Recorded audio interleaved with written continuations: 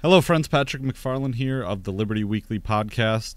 Welcome back. I'm coming at you here with episode 88 of the show, which may be found the show notes at libertyweekly.net/88.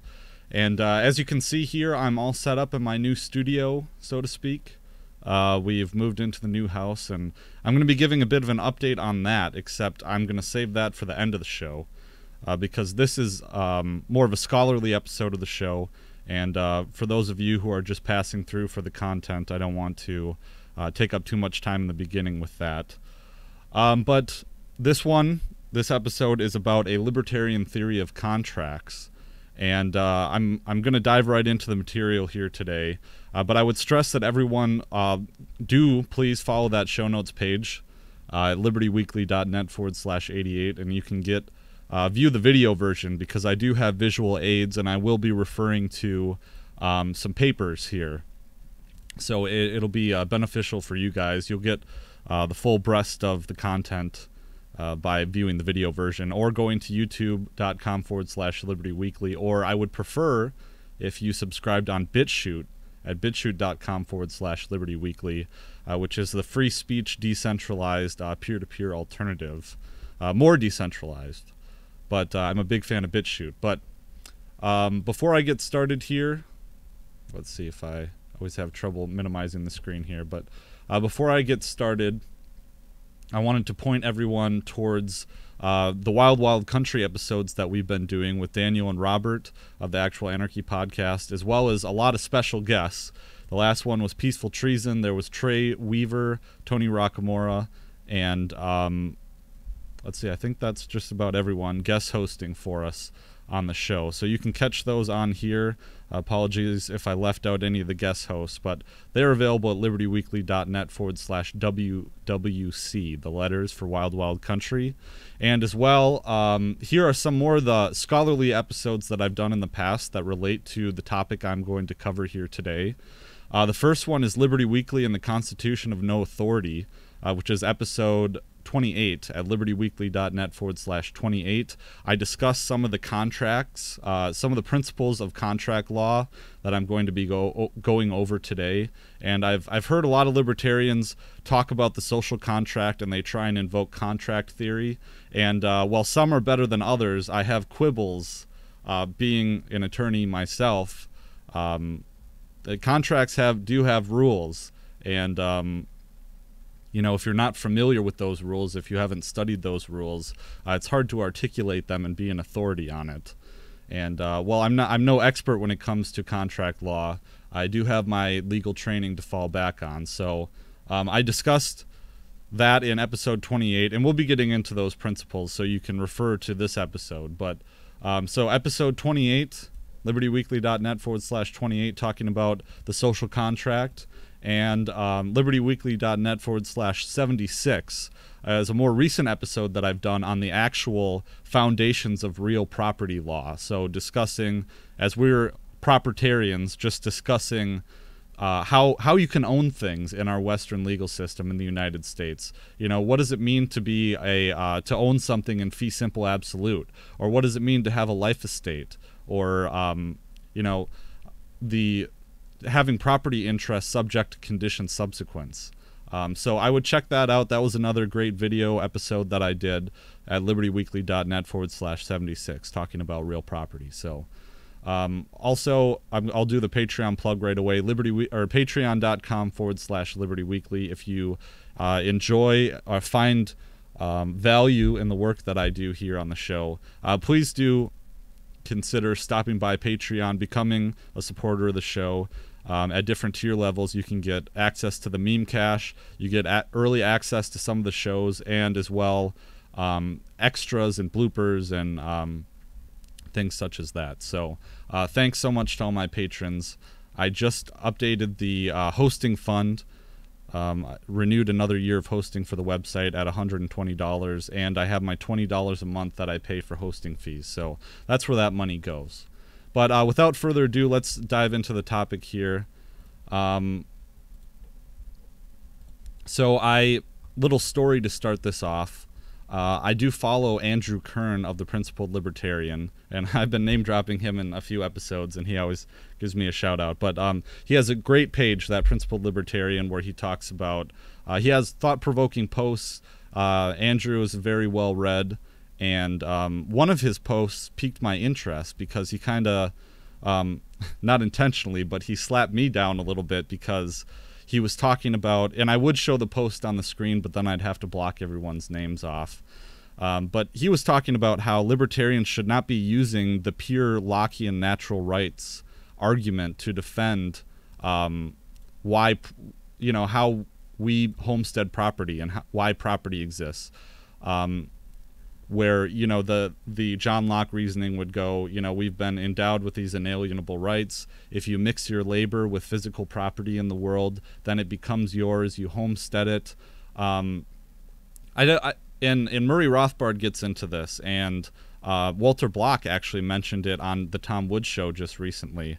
And I'll include a link to that in the show notes page. I would include the audio, but it would take too much editing time. But Walter Block was talking about how Murray Rothbard was an advocate of the Lockean natural rights explanation of how we homestead property. But it wasn't until Hans Hermann Hoppe came along, this 22-year-old hotshot from Germany, and had this more convincing argument as to why we own property. And here it is articulated, and I'll be referring to a few, like I said, papers. But here it is with Stefan Kinsella, just kind of goes over it in the first paragraph of his article on a libertarian theory of contract. And this is the article that Andrew Kern linked in this Facebook post, because a lot of you libertarians were getting out there and criticizing Andrew for, propagating the idea of the theory of property rights that actually was adopted by Murray Rothbard and Hans Hermann Hoppe, but articulated here by Stefan Kinsella, just saying that, well, I mean, it's a little bit more of a utilitarian argument here. Let's see, I don't like this zoom, so it's a little bit more of a utilitarian argument, I find, that we own property because resources are scarce, and without a coherent and cogent theory of property rights, we do not know how to solve conflicts over these scarce resources. And I just think that, I don't think that these two arguments are mutually exclusive, but I think that this is a more cogent theory that doesn't, rely on this mysterious, having rights because we were endowed by our creator, or having rights because of our humanity, just because. So this theory is more, I think it's more, not coherently, but completely argued by Hans Hermann Hoppe in, let's see, it wasn't a here it is, in a footnote here. Hans Hermann Hoppe, Theory of Socialism and Capitalism, chapters 1 and 2, where Hoppe really goes through that and articulates that theory. So I was, my interest was piqued by Andrew Kern through his Facebook post in this problem. And I'll say, but in doing so, I went down this rabbit hole of a libertarian theory of contract. And it really blew my mind a little bit out of the water, because when I was in law school and when I was learning these things, I was trying to keep these spheres separate so that I wouldn't get them mixed up. So I learned the orthodox theory of contract, which has a lot to do with promises, enforcing promises, and a doctrine called consideration, which is what we'll be discussing here today. And I never really quibbled with it, although I'll be upfront about this. I do not like contracts. It's not a body of law that I enjoy studying. I have had a lot of classes in it, but and maybe it just doesn't make total sense to me because I've always had these kind of unconscious, it's like a sliver in my mind kind of thing, these quibbles with it, because, it involves enforcing promises that violate the non-aggression principle. And so we're going to get into that, but I was discovering these theories of libertarian contract law, which involves the passing of title, and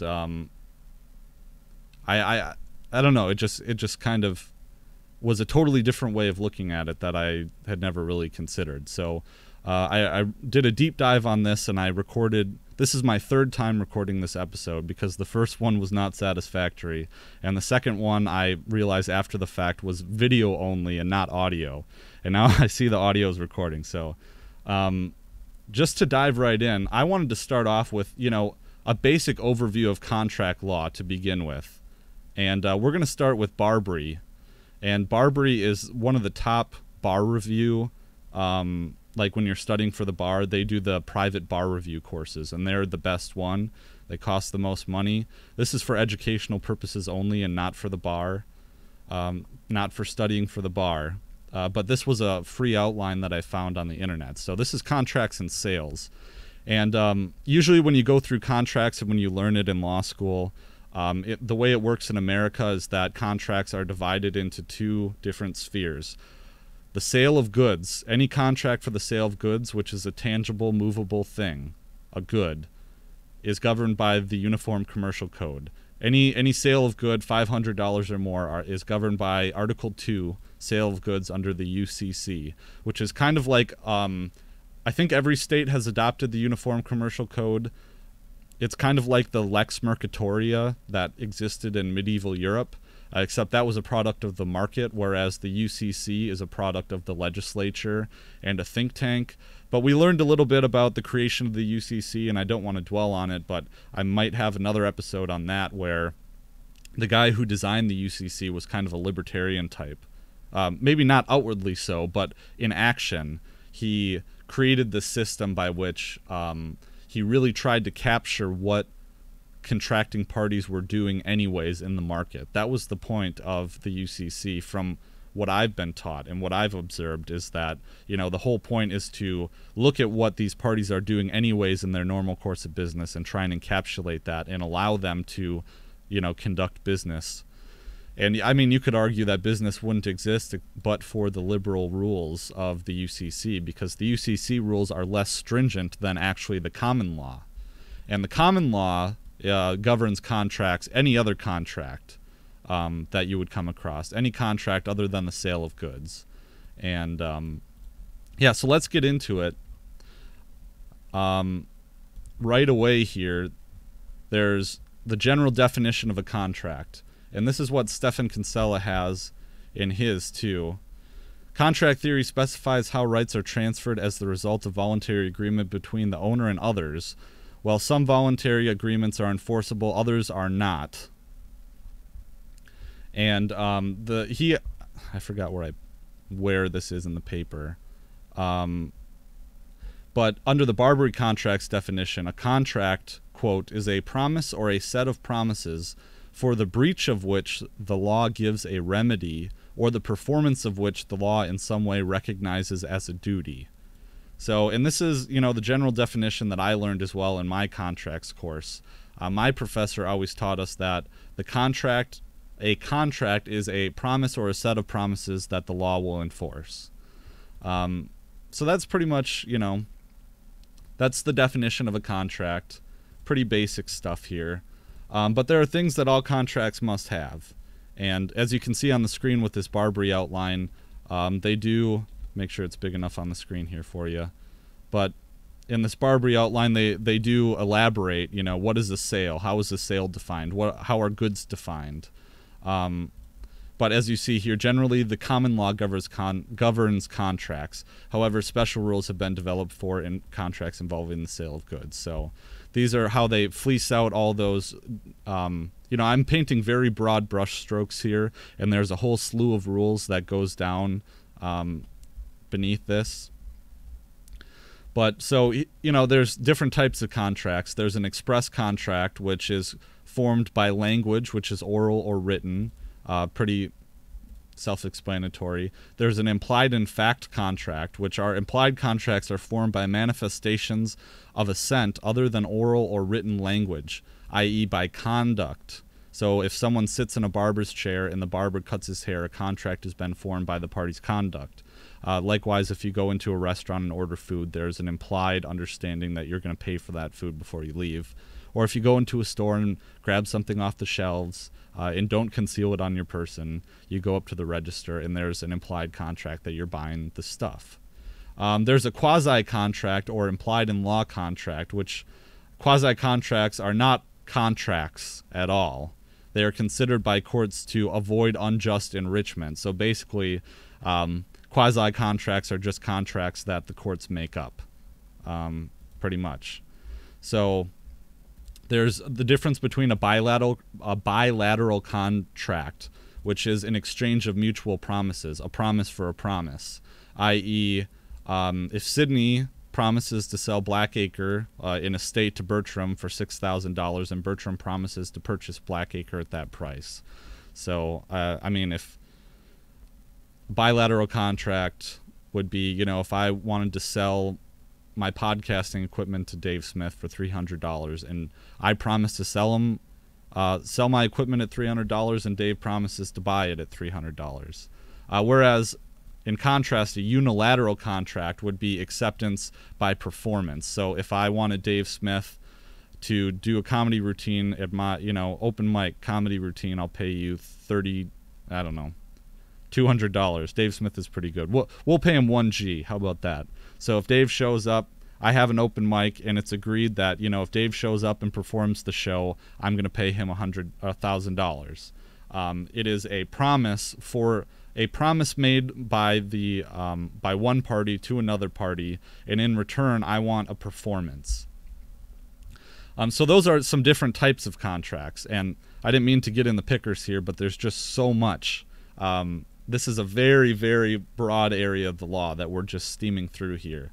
But the creation of a contract here, there are three things that the courts will look for to find the creation of a contract, right? And I think I heard this mentioned in Mance Rader's podcast about the social contract. And Robert Higgs outlined this in his paper, saying that any contract has mutual assent, which consists of offer and acceptance, and we'll get into that.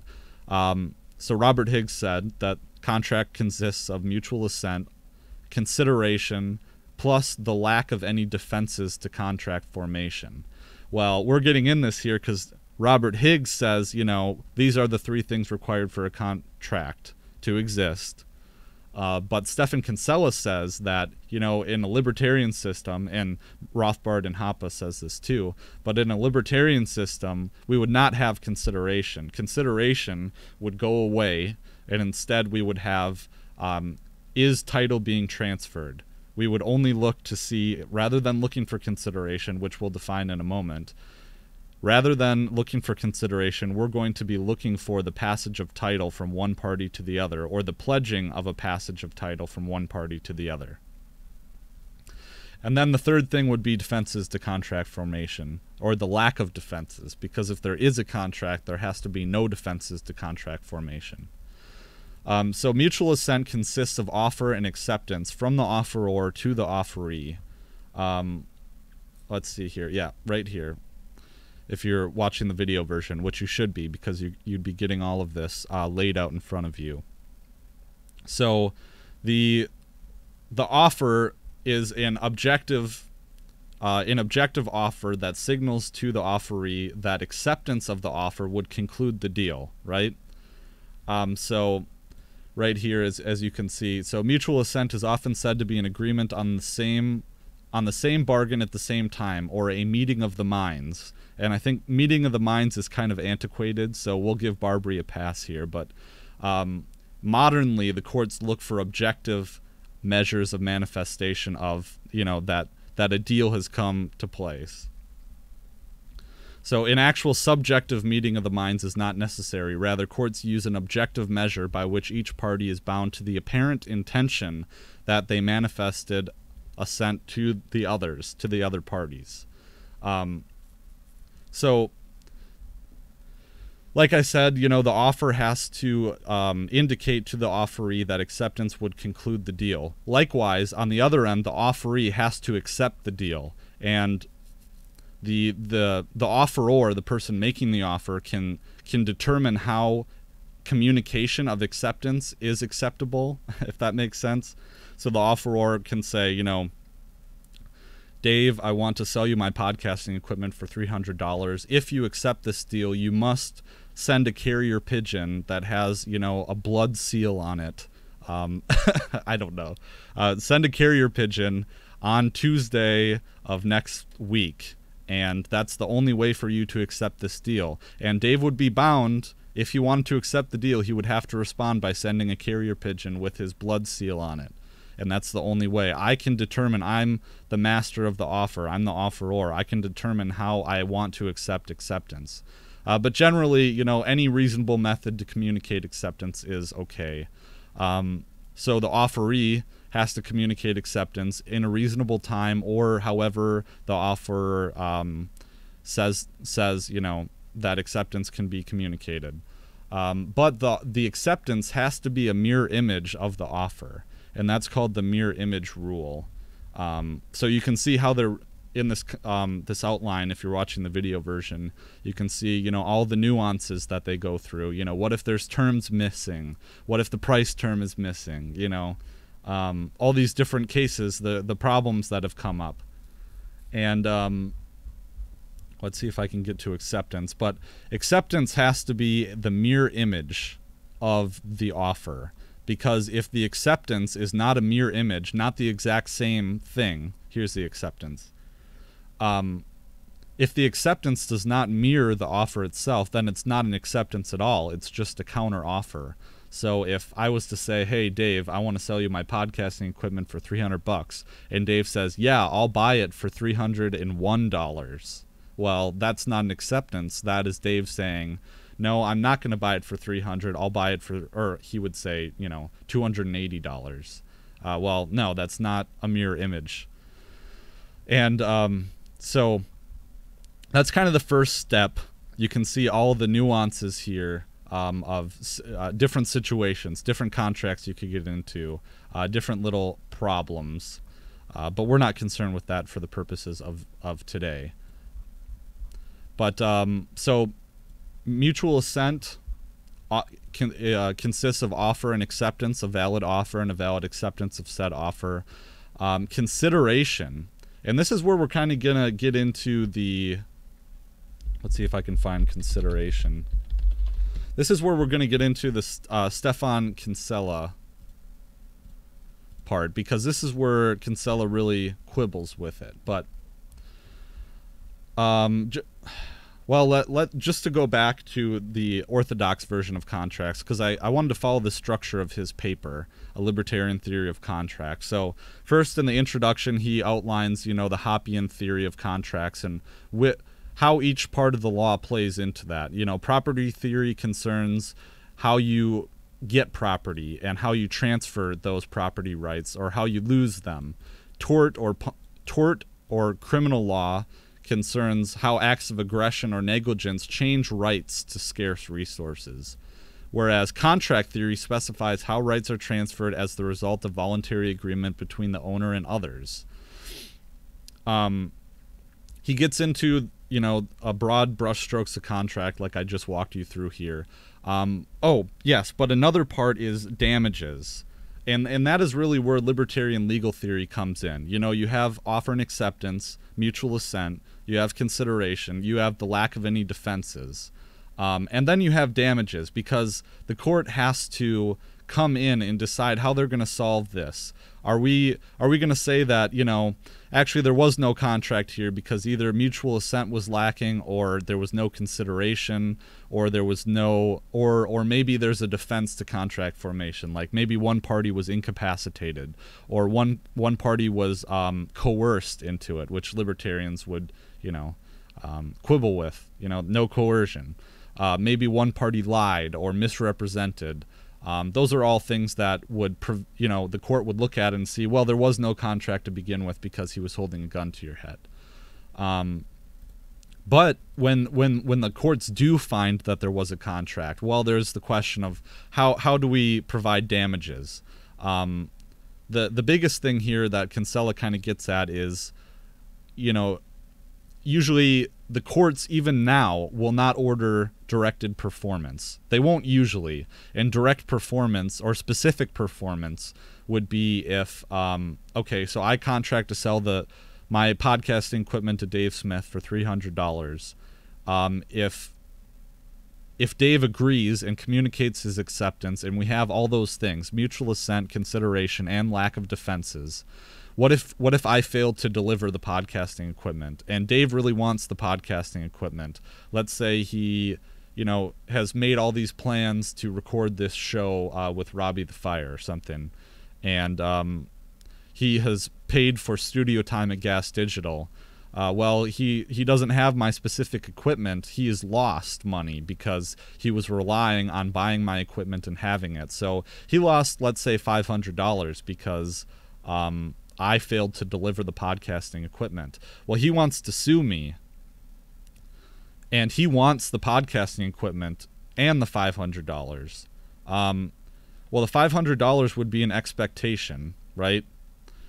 Because he expected to get the podcasting equipment. He made all these investments in reliance upon getting the podcasting equipment. That would be expectation damages that the court would order. And usually they would order damages if you can prove it, if it's provable. Now, there's different theories of damages that you could get. You could get rescission of the contract, which would treat it as if, there was no contract at all. That's a possibility if the party seeking enforcement of the contract wants that. But on the other hand, Kinsella's point, and sorry for the roundabout way of reaching this, but Kinsella's overall point is that even now the courts will not order specific performance. The courts will not force me to sell sell/deliver the podcasting equipment to Dave Smith. They would order expectation damages, or they would order maybe restitution damages. Excuse me. Maybe they would do that depending on, what the case was about, or, what kind of contract this was, whether it was a construction contract or a mortgage contract or a service contract. Different theories of damages, how to calculate them, show up. But there's like damages, there's rescission of the contract, which would be treating it as if there was no contract, or there's specific performance. And the courts usually nowadays will not order specific performance unless it's a sale of real estate, or unless it's like a very unique piece of property that's being sold, like a painting, a unique painting. But they will not order specific performance for service contracts, right? And this is one of the biggest things that Kinsella gets into, and Rothbard points out as well, is that, let's say, instead of me selling my podcasting equipment, I hired Dave Smith to give a comedy routine at my comedy club, and Dave Smith doesn't show up, right? Well, would the courts force him to show up?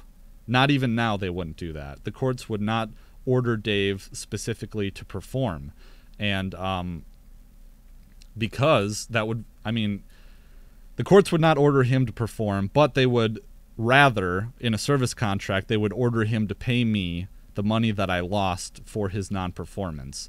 And this is where libertarianism comes in, because that would violate the non-aggression principle, right? So that would be like a slavery contract. And or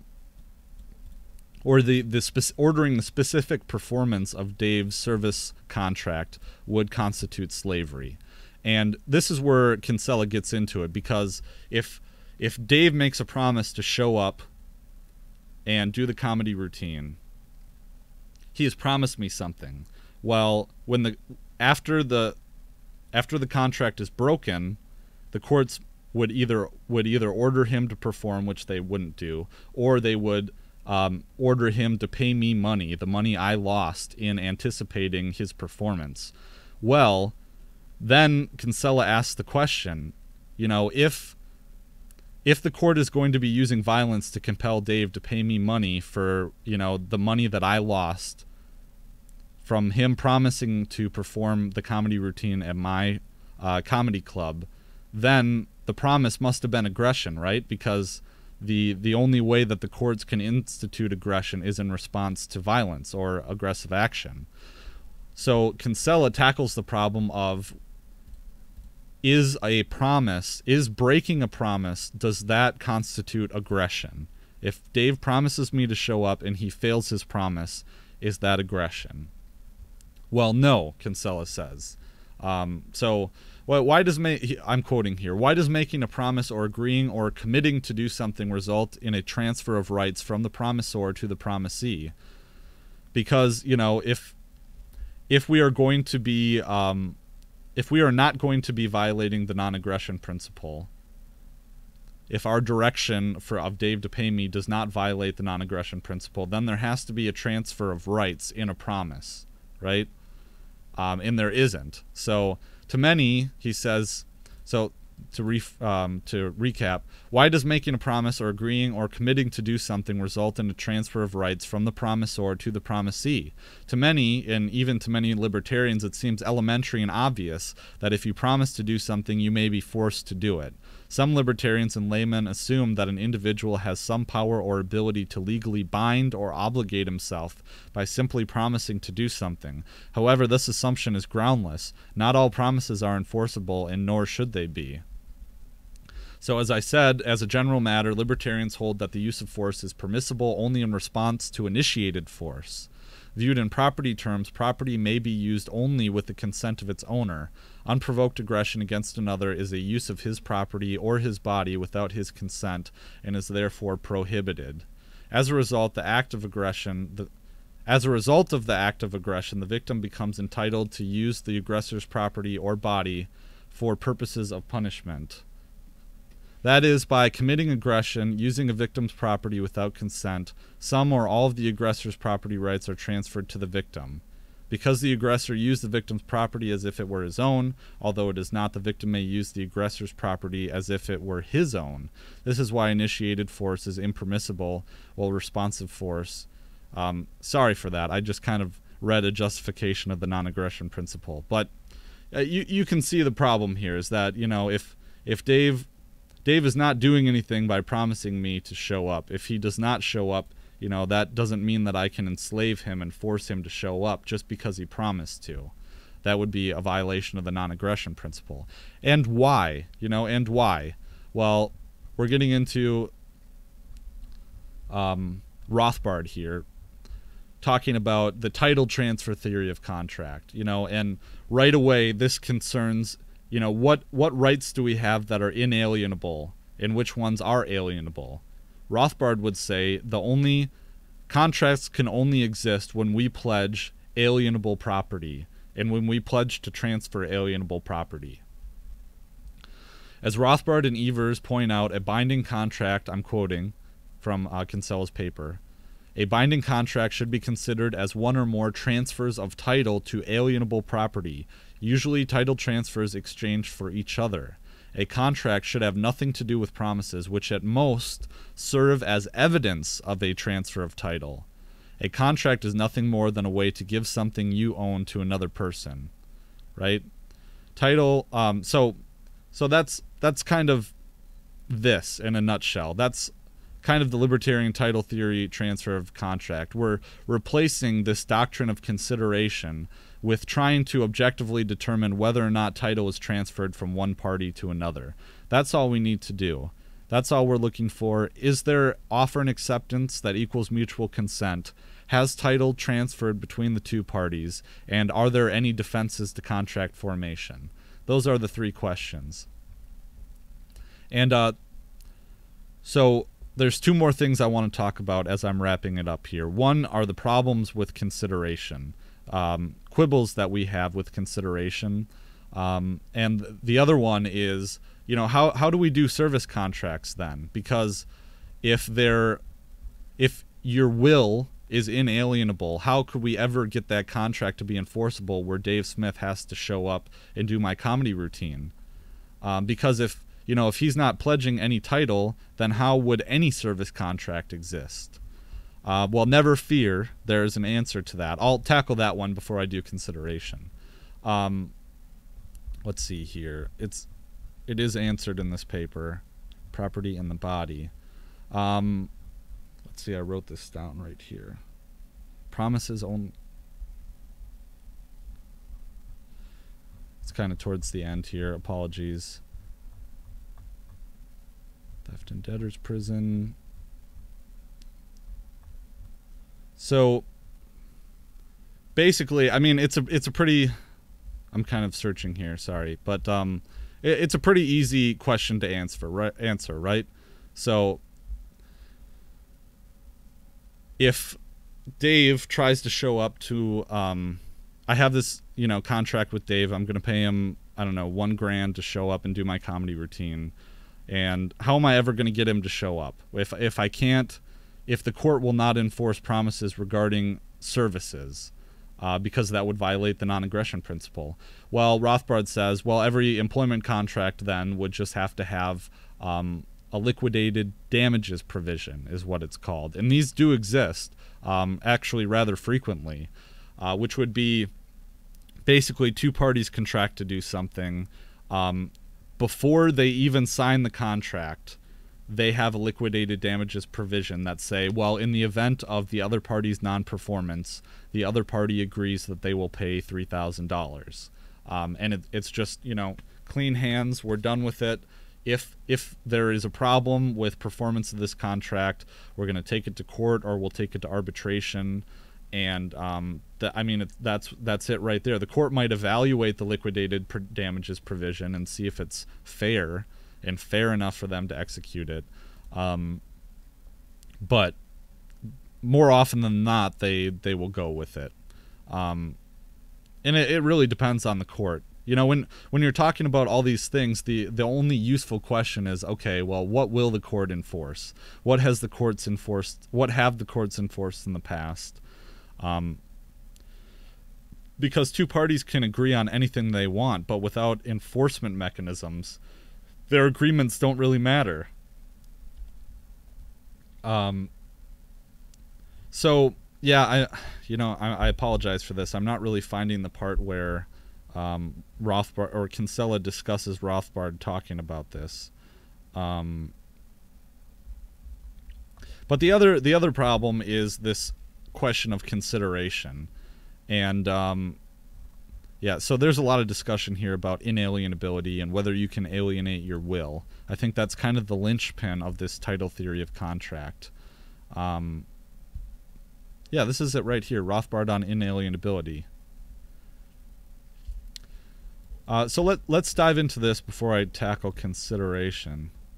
Let's see, I don't want to just read the whole thing outright, because you can read this, and I'll include links to these in the show notes page. But Rothbard, viewing contracts as transferred, I'm quoting, as transfers of title to alienable property, rejected the enforceable promises view of contracts, with mere promises being unenforceable. He also maintained that rights to control, i.e. one's ownership of or title to one's body, were inalienable. So that's the argument. Walter Block would disagree, and I'd be curious to see if he had anything to say about this issue specifically regarding contracts. But he says, Kinsella continues, these views are not unrelated. In fact, promises being unenforceable necessarily implies the inalienability of the body and vice versa. If promises were enforceable, then one could be punished or coerced into performing, implying some rights in the body had been alienated merely by making the promise. And if one could alienate title to one's body by an act of will, this would mean that promises could be enforceable. For example, one could make a conditional transfer of title to one's body if one does not perform a specified service. This would justify punishment or coercion against the promisor's body, which is now owned by the promisee. Thus, alienability of the body and the enforceable promises view of contract go hand in hand. One implies the other. And just a note on consideration, and I'll get into this, but just as I'm looking at this now, it doesn't appear to me as if so if you could alienate your bodily will, as Rothbard says you can't, I still think that would still justify libertarian theory of contract. Even if you could alienate your will for your body, consideration still would not work. And the libertarian title theory would still work. You'd just be transferring title to your body for that specific performance, for the purposes of that. But there's a few reasons why the courts don't enforce specific performance. And I kind of touched on this just 2 minutes ago when I was talking about how, You know, the only thing that matters in a contract is what the courts will enforce. And the reason why courts don't enforce specific performance is not really for any kind of philosophical reasons. It's just logistically, it's really hard. That's an extreme remedy to enforce someone to do something like that, to force them to. And also, you know, if you force someone or make them do it or order them to do it through the courts, they might do kind of a shitty job. So you have that too. But yeah, so one really implies the other. We kind of talked about enforceable promises in alienability. I won't dwell on that too much longer, but just to touch briefly as we end here on consideration and the antiquated doctrine of consideration. One of the biggest problems that Mises, well, let me define consideration first. It's kind of the bargain for exchange of the parties. Elements of consideration. So basically and here's the Barbary outline, but basically two elements are necessary to constitute consideration. One, there must be a bargain for exchange between the parties, and two, so a bargain for exchange is that each party is giving up something for something else. And you can give up something by refraining to do something that you have a right to do. That's okay too. So you could pledge, you know, I'll refrain from smoking, which I have a right to do, in exchange for $300 or something. Or I'll refrain from suing you in court if you give me something. That's something you could do. So the bargain for exchange, and the second thing of consideration is that which is bargained for must be considered of legal value, or as it is traditionally stated, it must constitute a benefit to the promisor or a detriment to the promisee. At the present time, the detriment element is emphasized in determining whether an exchange contains legal value. So right away, as libertarians, as Misesian libertarians, we should have some quibbles with this already, because what is value? How are the courts going to step in and determine what's valuable and what isn't? Because we know value is subjective. That is the Misesian insight, is that value is subjective. So how are the courts going to step in and determine, you know, what side is giving up what? If they try, but then again, if they tried to get into the heads of, you know, each party and determine what subjective, you know, what party subjectively thinks that they're giving up. And this was a big question in my contracts class. You know, are we going to look to the objective manifestations, objective signs of what the parties considered to be the deal and what the deal is? Or are we going to look into their minds and trying to determine what their subjective state of mind was? And you can't do that. You know, but that really gets to the reason why the courts can't do that. There's a real problem here. The reason why the courts can't do that, even though that's what they have to do, because we know value is subjective, but at the same time, the courts can't subjectively determine what the value was. It'd be very hard to do that. And I think that's why consideration doesn't work.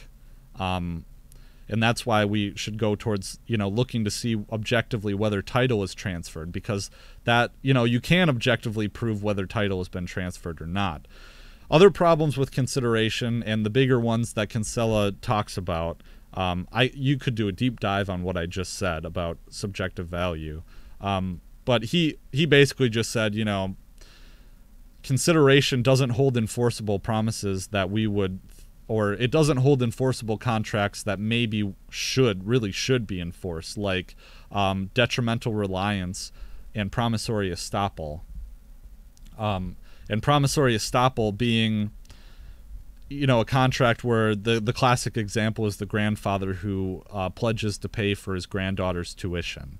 That would be unenforceable under consideration theory, because the granddaughter is not giving anything, but yet she needs to rely on that promise in order to, you know, rent a house, pay for groceries, attend class, and all those different things. So we would think that should be reliable, or that would be an enforceable contract, but under the consideration doctrine, that wouldn't necessarily be.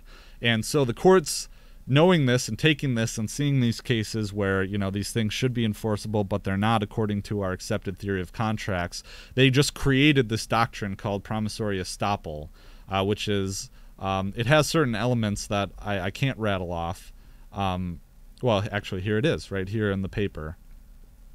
So, promissory estoppel is this: a promise which the promisor should reasonably expect to induce action or forbearance on the part of the promisee or a third person, and which does induce such action or forbearance, is binding if injustice can be avoided only by enforcement of the promise. The remedy granted for breach may be limited as justice requires.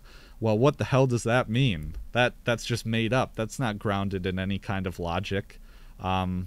Basically, well, these are the elements, is that the promisor makes a promise that should reasonably expect to induce action or reliance.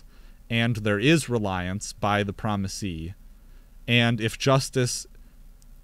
injustice can be avoided only by enforcing the promise. So those are the three elements. It's just kind of made up. It's not really grounded in logic. Or here's the detrimental reliance. Or if it would be unconscionable not to find a contract, let's say, you know, the granddaughter racked up all this debt, and she, you know, went to college, and all of a sudden 2 years in, grandpa wants to pull the rug out from under her. Well, the courts would find a contract there because she relied on it. She relied on his promise. So yeah, I think that really covers as much as everything. I tried to keep this short, but I see it's around 45 minutes. I hope you didn't get bored. This is some really thick stuff, and I really hope that I was able to give everyone in the libertarian community a very broad brush stroke of what contract law is about. There's so much more of a deep dive to do here. Like if you're looking at the page here, you can see all of the page numbers of this, and this is a bare bones outline just for the bar exam. Like, so when I say I was studying for the bar exam, I was reading outlines like this all day long. So, well, not just that, but, you know, trying to cram all this into my thick head. So it's a lot of stuff. So when you're talking about the social contract, or when you are talking about contracts in general, this is the body of law currently. And I'm still scrolling for you listening to the audio version only, which shame on you. Friendly shame. But look at all this. I'm still scrolling through the table of contents here. 130 pages of this. So contracts have rules. Please try not to speak with authority about contracts without first having looked at or studied this. It's not really amorphous. It's pretty... I mean, the social contract is, and the Constitution is amorphous and doesn't comply with these. But I've done work on that, like I said at the beginning of the show, libertyweekly.net/28. So yeah, check out, I'm going to include, you know, everyone should go and read Stefan Kinsella's article here, A Libertarian Theory of Contract, Title Transfer, Binding Promises, and Inalienability. I found it to be very helpful. I would read this first before you dive into Rothbard's Ethics of Liberty chapter on the same, because Stefan, I don't know how exactly, I keep thinking Stefan Molyneux, and so I go to that, but everyone should go to this. He kind of holds your hand through it a little bit, whereas Rothbard just does a deep dive, and I think it's chapter 19 in the Ethics of Liberty. Yep, on page 133. But he uses the legalese terms without, you know, defining them or really holding your hand through it. So I would go through to that. But so as I promised in the beginning, I wanted to talk a little bit about, you know, just the moving process and everything. I think I did all my plugs. So Patreon, do please check out DonorSee at DonorSee.com and consider supporting some of those projects. It's like Uber for charity. Really cool. You get to see your money working literally where it goes. Also, the Libertarian Union, I forgot to tell everyone this, but the Libertarian Union, our talk shows, our State of the Libertarian Union talk shows, now have their own podcast feed. So if you go to libertarianunion.com, and you can find all of our shows there, as well as a subscription to the Apple podcast feed. itself for our talk shows. And there should be another one coming up tonight, actually. But go check that out. You can see all of the member shows here. And it's a real good place. We have some new members. But please do go check that out. And subscribe to that podcast feed. Because I won't be launching our talk shows in this feed anymore. I also had a really good conversation with Kyle Anzalone, some bonus content that we went through, just having a chat with him about something other than foreign policy, just going and hitting up some of those topics, because Kyle Anzalone is the host of Foreign Policy Focus, and he doesn't really get a chance to talk about anything else too much. But yeah, we moved into the new house. I'm really loving it. It's really cool to be a property owner. It's pretty important in the proprietarian sense, but it's been a lot more busy and involving than I thought it would be, and that's kind of a theme going through. I didn't think it'd be easy. I knew there was a lot of work to be done around here, but I haven't been coming out with a lot of content because I've been busy, cleaning, unboxing things. I just helped my uncle move the other day, and that was a big job, which maybe I'll get into in the Patreon content, because that's a hell of a story. Thinking AMC Hoarders style stuff. Maybe that's not AMC, maybe TLC or something, but that show Hoarders. Yeah, it was a big job. But I also I love my uncle, by the way. But I also power washed the house in the last few days. I'm working on power washing the deck, which was very neglected. We cut some trees down, doing all the lawn care and maintenance, and what else did I do? There's been a lot of stuff, just moving in and everything. So apologies that I haven't been coming out with content. There's a few big name creators that I want to be working with that I've been in contact with. So I want to bring that to you. But also, I should be starting my job in the next few weeks, hopefully next week, if not the week after. But I find out on August 29th whether or not I pass the bar exam, and yeah, I don't know if I want to tell you guys the results. I mean, if I pass, I sure will, but if I don't, I don't know. And then the next time to take the bar exam would be in February. So... But I'm excited to be working now and to bringing, all you guys my legal experience. And I really want to be doing more of the substantive stuff because, there's a real disconnect, I feel, between, I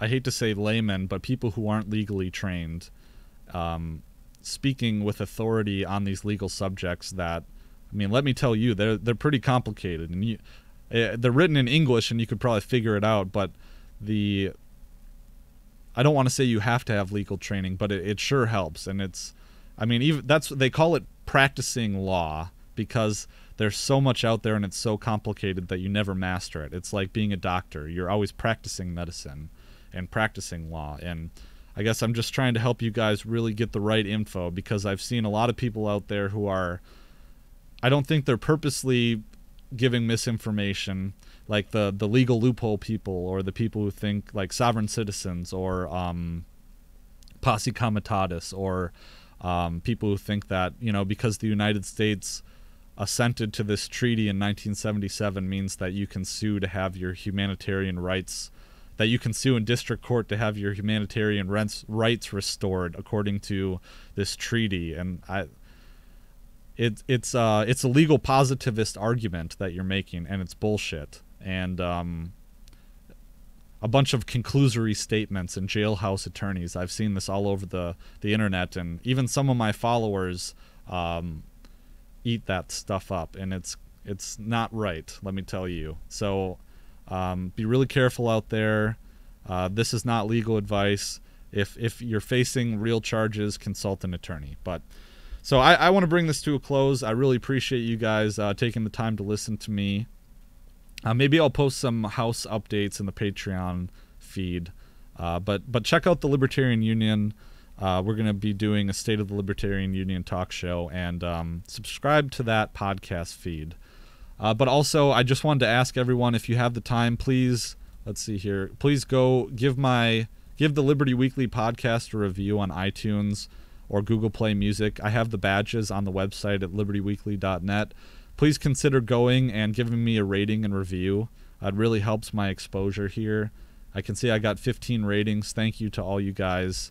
But put your rating or review in here and bring it to my attention at patrick.mcfarland@libertyweekly.net. That's my email, and I'll be sure to mention it on the show.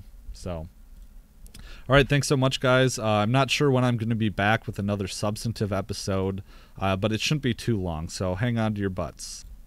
Oh, and I almost forgot to mention, sorry guys, at the libertarianinstitute.org, I now have my own I've been publishing on the site for a little while now, but I now have my own section for the Liberty Weekly podcast. If you go to the website, libertarianinstitute.org, on the right-hand column towards the bottom, you can see my Liberty Weekly podcast, where I've been posting these episodes as well. And special thanks to Scott Horton and Sheldon Richmond for viewing my content as being worthy enough to be on the libertarianinstitute.org. It's a real big honor.